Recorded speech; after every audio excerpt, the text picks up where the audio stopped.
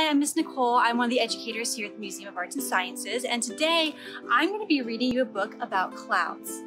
Can you make a cloud? Breathe out on a cold day. See your breath? You have made a cloud. Can you walk in a cloud? Fog is a cloud stretched along the ground.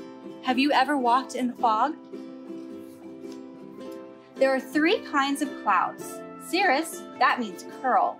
Curl clouds are wisps high in the sky.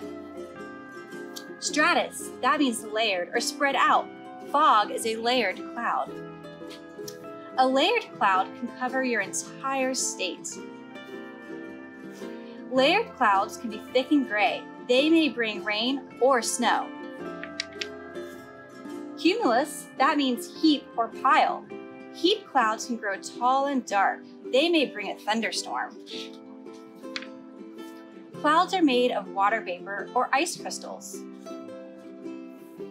Clouds keep us cooler in the day. They give us shade. Clouds keep us warmer at night. They make a blanket to hold the Earth's heat in. Clouds bring us rain and snow.